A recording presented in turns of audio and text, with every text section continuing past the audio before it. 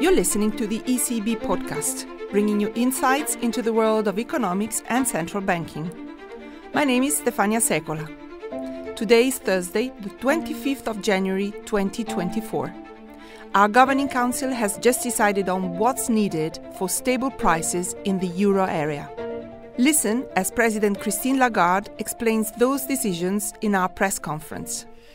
The Governing Council today decided to keep the three key ECB interest rates unchanged. The incoming information has broadly confirmed our previous assessment of medium-term inflation outlook. Aside from an energy-related upward base effect on headline inflation, the declining trend in underlying inflation has continued, and our past interest rate increases keep being transmitted forcefully into financing conditions. Tight financing conditions are dampening demand, and this is helping to push down inflation. We are determined to ensure that inflation returns to our 2% medium-term target in a timely manner. Based on our current assessment, we consider that the key ECB interest rates are at level that, maintained for a sufficiently long duration, will make a substantial contribution to this goal. Our future decisions will ensure that our policy rates will be set at sufficiently restrictive levels for as long as necessary. We will continue to follow a data-dependent approach to determining the appropriate level and duration of restriction. In particular, our interest rate decisions will be based on our assessment of the inflation outlook in light of the incoming economic and financial data, the dynamics of underlying inflation, and the strength of monetary policy transmission. The decisions taken today are set out in a press release that is available on our website.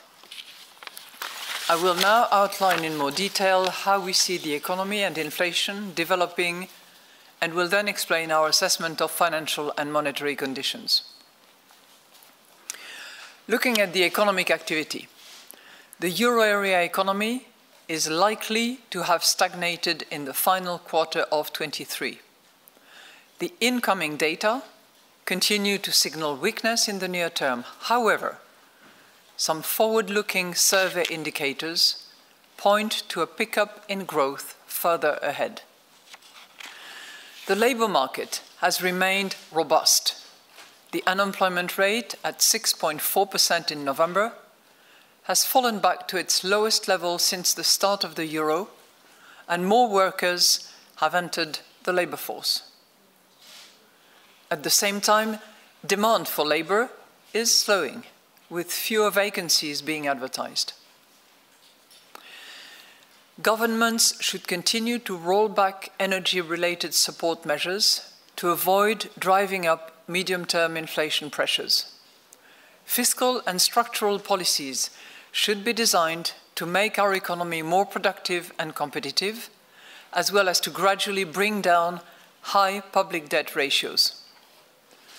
Structural reforms and investments to enhance the euro area's supply capacity, which would be supported by the full implementation of the Next Generation EU programme, can help reduce price pressure in the medium term while supporting the green and digital transitions. Following the recent ECOFIN Council agreement on the reform of the EU's economic governance framework, the legislative process should be concluded swiftly so that the new rules can be implemented without delay. Moreover, it is imperative that progress towards capital markets union and the completion of banking union be accelerated. Turning now to inflation.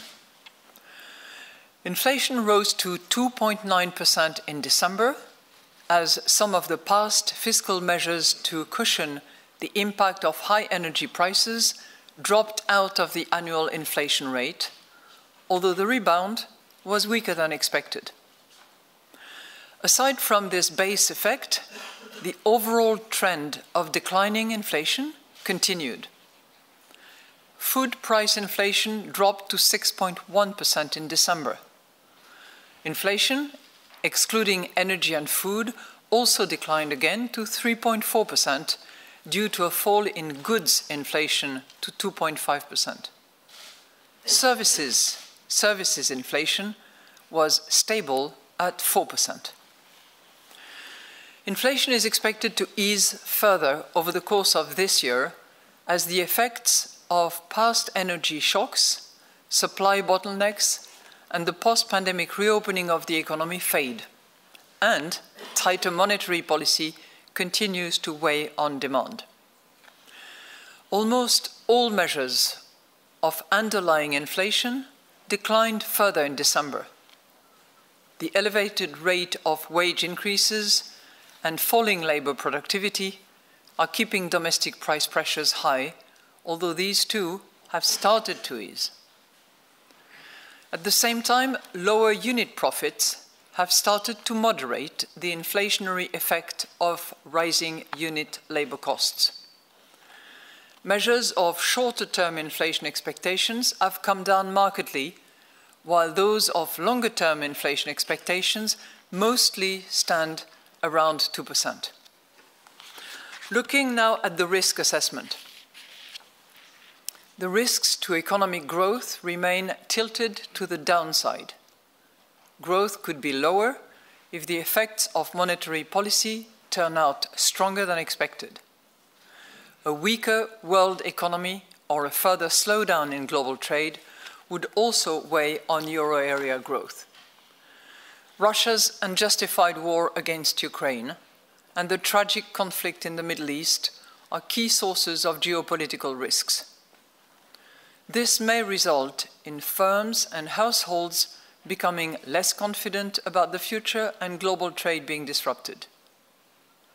Growth could be higher if rising real incomes mean spending increases by more than anticipated, or if the world economy grows more strongly than expected. Upside risks to inflation include the heightened geopolitical tensions, especially in the Middle East, which could push energy prices and freight costs higher in the near term and hamper global trade.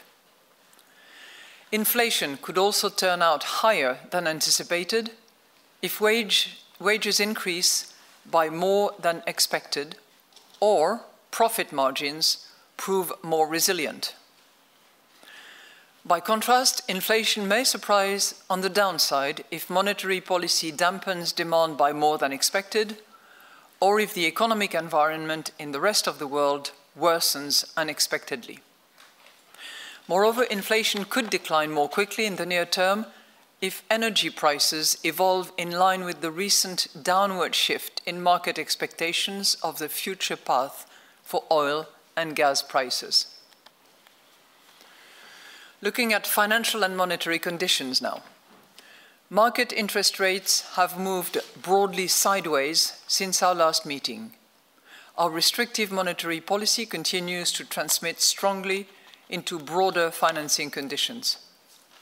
Lending rates on business loans declined slightly to 5.2% in November, while mortgage rates increased further to 4%. High borrowing rates, with the associated cutbacks in investment plans and house purchases, led to a further drop in credit demand in the fourth quarter, as reported in our latest bank lending survey. While the tightening of credit standards for loans to firms and households moderated, they remained tight, with banks concerned about the risks faced by their customers. Against this background, credit dynamics have improved somewhat, but overall remain weak. Loans to firms stagnated in November compared with a year earlier, after contracting in October, as the monthly flow of short-term loans rebounded. Loans to households grew at a subdued annual rate of 0.5%. So to conclude, the Governing Council today decided to keep the three key ECB interest rates unchanged, We are determined to ensure that inflation returns to our 2% medium-term target in a timely manner. Based on our current assessment, we consider that the key ECB interest rates are at levels that, maintained for a sufficiently long duration, will make a substantial contribution to this goal.